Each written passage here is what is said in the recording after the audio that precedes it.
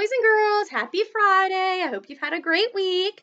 So today we're going to be working with sequencing the events of the Three Little Pigs. And we're also going to be doing some rhyming activities. Okie dokie.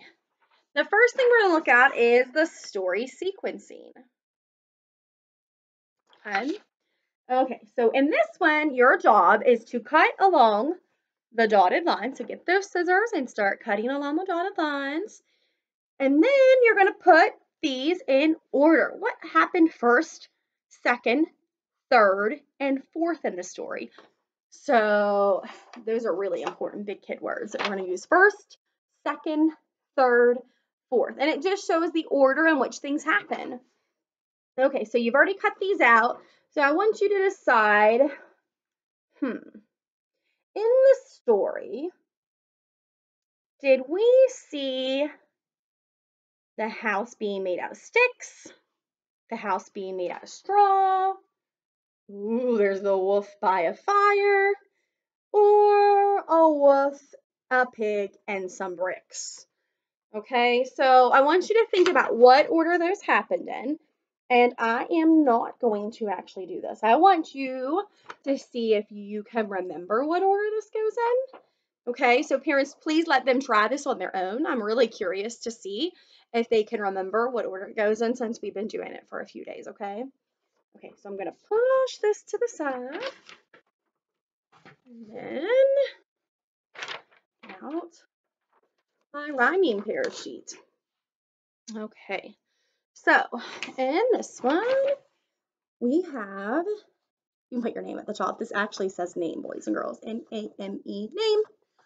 Okay, so then we're going to look at here, and you're actually, what I would like to do a lot of times, if we were in the room, I would take another sheet of paper and I would cover everything up but what we're looking at. Because if you look at this whole sheet, it's really distracting. Okay, so we have pig. So we're going to look for something on this side that rhymes with the word pig. And remember, the rhyming is when it sounds the same at the end. Like in cat, smat, fat, bat, gat, lat, any of those silly words, okay?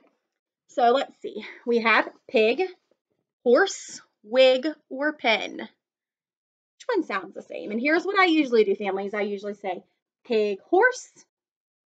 That doesn't sound the same. Then I say pig, wig. Does that sound the same? Ooh, it might. I think it sounds pretty close, doesn't it? Egg, pig, wig. Yeah, I think that rhymes. So I would circle the word and the picture of a wig. And a wig is like kind of pretend hair. Okay. So that's a picture of some hair. Pig pen.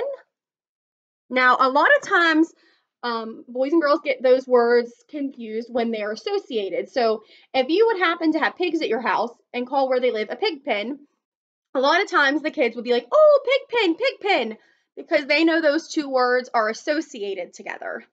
But, boys and girls, we're looking for the ones that sound the same. So make sure you're listening for that ending sound that makes them sound the same, not that they're related words.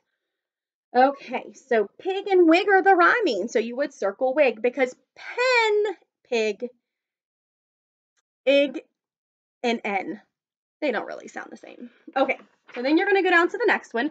And I am not going to tell you the answers. I'm just going to read through the words for you. House, mouse, house, hat, house, straw.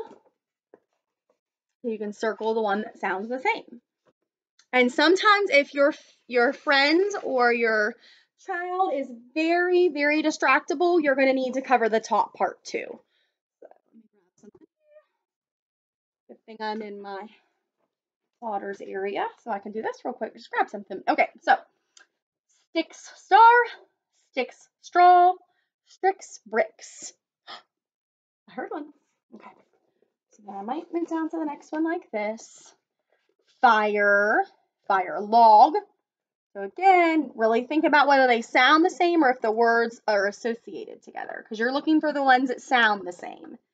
Fire, log, fire, tire, fire, fan. So straw, kite, straw, sheep, straw, draw. Okay, so that is that activity.